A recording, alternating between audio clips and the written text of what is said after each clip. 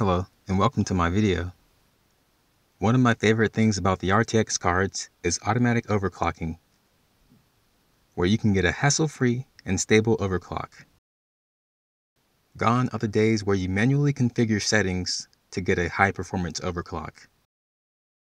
For automatic overclocking, which works on any RTX card, I am using Msi Afterburner since the feature is not yet supported in the GIGABYTE AORUS software.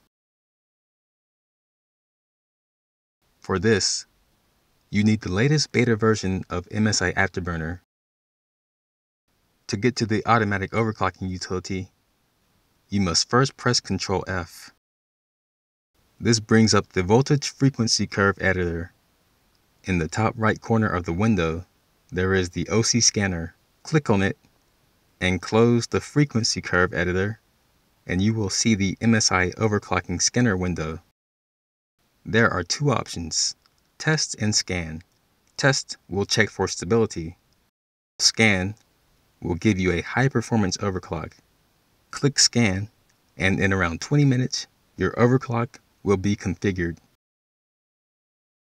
Here is the overclock provided by the OC scanner. After the OC scanner is done, apply the settings in Msi Afterburner. Then save it to a profile.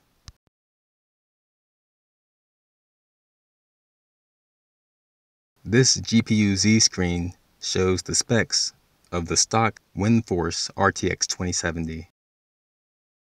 Here is the same window after applying the overclock from the OC scanner. GPU clock and boost clock see a good increase. In games, the clock speeds will be even higher. For me, the number in games is typically somewhere above 1900 MHz. With the OC scanner, you could have more performance than some factory overclocked RTX 2070s.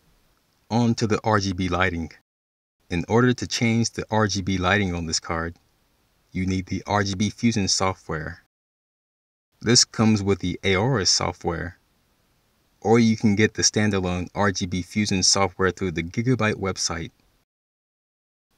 With RGB Fusion, you can change the colors, set different lighting modes, or you can turn off RGB lighting. In the description, there will be links to the software used. I will now cycle through the different RGB lighting modes. This concludes this video. Thanks for watching.